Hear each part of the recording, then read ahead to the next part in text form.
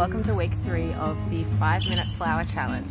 So this week's a little bit different. We're stepping outside and I'm going to do some foraging for greenery and some local blooms. Just to show you how you can find really cool stuff just in your backyard, in the local park, or even over your neighbour's fence. So today I'm actually in my grandparents' garden. They've got a pretty big backyard and front yard. I'll try and show you around as we're going. They have lots of different bushes growing, a few flowers, lots of veggies and a few fruit trees. So I'm going to take you through and show you what I can pick up. So let's go. So all you need is a park or a backyard and some flower shears. And I'm just going to have a look around. So there's actually some really cool, you can see, some camellia growing here at the moment, and it's got these amazing flowers, but it's also got these little buds, which look really nice as greenery. So I'm just going to grab some of those and use them in an arrangement. So I've also come across these. So on this orange tree, you can see there's some little green buds here, which make really cute winter greenery. So I'm going to snip a few of those off.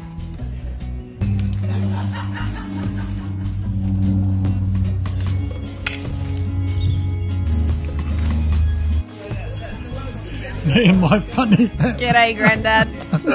So what have you got here that we can steal? Anything you like to take. Alright, I've seen some Cost daisies you nothing, over there. only a kiss. Mwah. That'll do. Sold!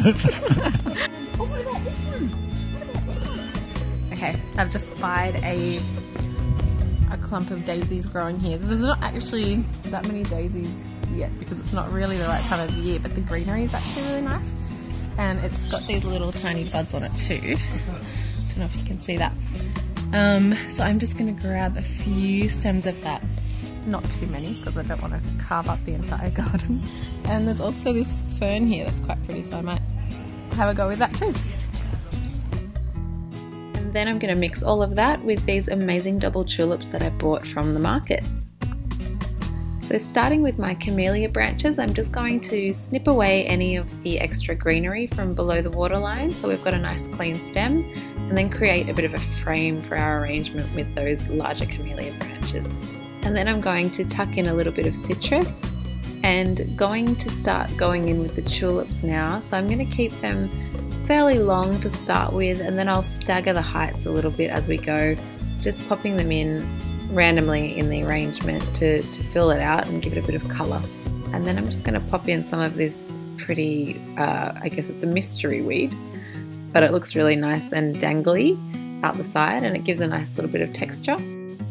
And going to go in with the maidenhair fern just to add a bit of greenery, and I love how it sort of dangles out the top of the vase.